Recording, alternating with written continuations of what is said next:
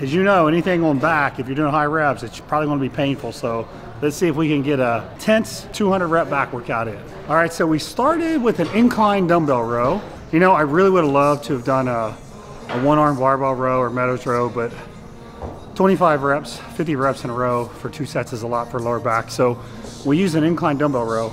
And these, I've always felt like even though you're keeping your elbows tight and it's a lot of lat, just opening your rhomboids and traps up, this hits the middle of your back really well.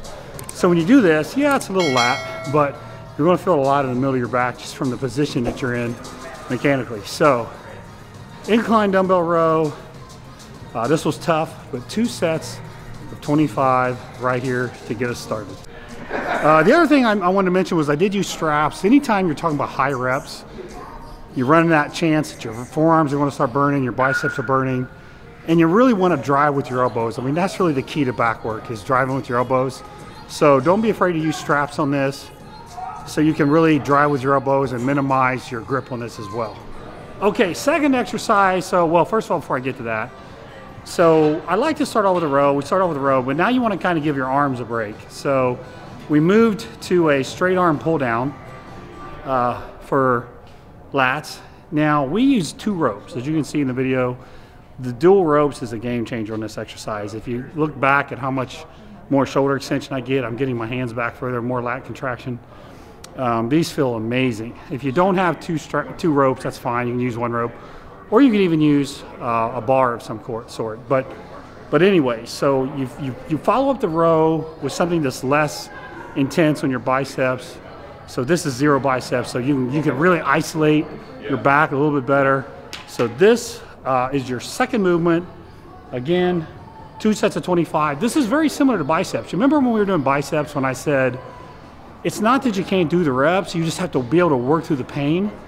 There's a lot of burning associated with this, a lot of pain, you just gotta work through it. Well, this is the same way. This exercise started burning, 12, 13 reps. My back was on fire, and you just have to keep on going so you make it all the way to 25. So make sure you get all 25 reps in on both sets, and make sure you work through that burn. Okay, next up, we've got your arms rested up. We've already done our horizontal rowing. Let's do some vertical pulling. So we're doing a pull down, a narrow grip pull down with spongy grips. You know I love spongy grips. And you're keeping your elbows in tight.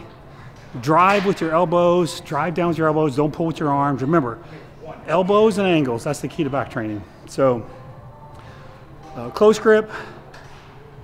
You can change your hand position to whatever you think feels best. So in other words, you could use a neutral grip, palms facing each other.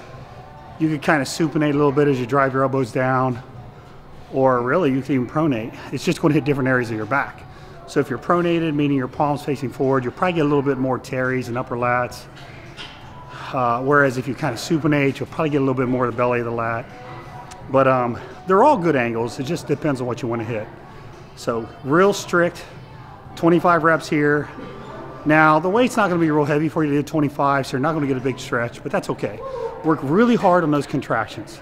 Side note, if you don't have the spongy grips, I know not every gym has them, you could even use a regular bar. You could use a regular pull down bar. You could use a parallel grip, again, with your palms facing each other. So the theme here is just a vertical pull. So whether that's done with spongy grips or a straight bar, whatever bar, any of that's fine. Just remember it's a vertical pull, that's all. Okay, ooh, this last one was tough. We did deficits, just standing on a plate, so you're in a deficit. Deadlift shrugs, dead shrugs, whatever you want to call them. So it's a deficit deadlift with a shrug added on to the top. 25 there is brutal.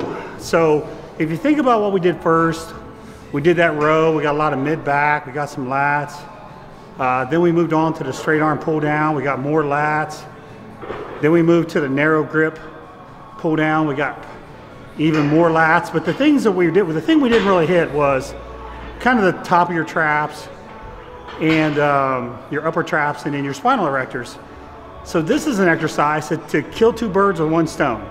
So this way we could get our traps, we could get our spinal erectors, and honestly, you get your cardio in. So 25 reps here, it feels like cardio too. You feel your lungs burning. So again, done on a deficit. If you've never done something on deficit, just be careful. It's a really extreme range of motion. You know, I did these in the powerlifting days, so you know I've done these before. But that's really at 2 sets of 25 here. Your entire back should be really pumped up right now. I don't personally like to train in this kind of rep range for a long period of time because, again, if you're using sets of 25, that means the weight has to be lighter. That's fine, but if you're using lighter weights to get full activation, get all your muscle fibers firing, you're going to have to get near failure. Now, that sounds easy on the surface, but the reality is in order to get to failure with lighter weights, you got to work through the burn. You know how bad something burns?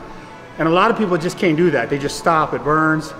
You got to keep on going through it until you get to failure. So mentally, it's really tough for people to do this on a consistent basis. What I think is good is when your joints need a break, you can lighten up the weight, or you just want to do something different, stimulate different if you're looking for a crazy pump.